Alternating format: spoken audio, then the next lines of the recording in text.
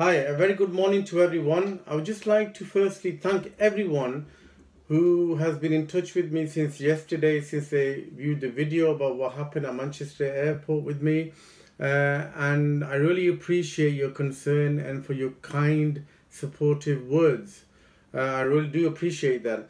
I just wanted to update you all with this case. This morning, I called the US consulate in London demanding. I want to know the reason why I was denied boarding yesterday, and they said that they're not able to tell me this reason. So instead, they gave me a contact number for the US Homeland Security department. So I called them and I was on the phone to them, and the guy I spoke with said that unfortunately he's not able to give me a reason.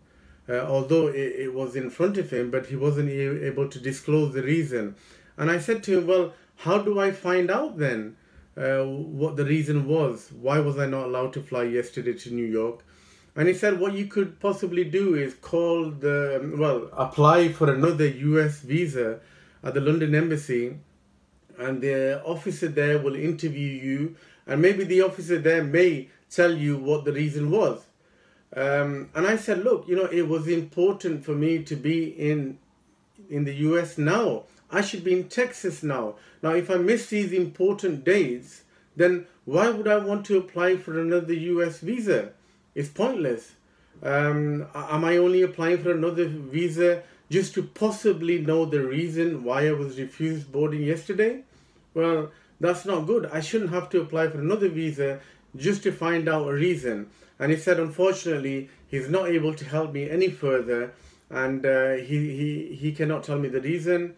And he did say that if you want to find out, well, apply for another US visa. I don't think I'm ever going to apply for another visa to go to the US.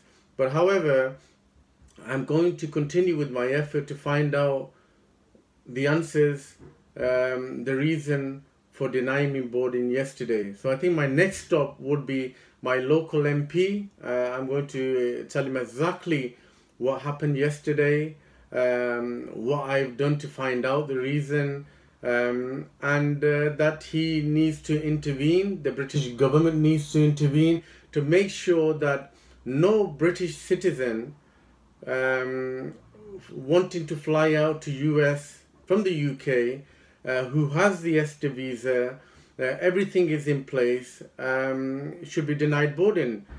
So I'm going to continue with that effort, and hopefully once I've spoken with my MP, I will update you all. Thank you very much, and once again, have a great day.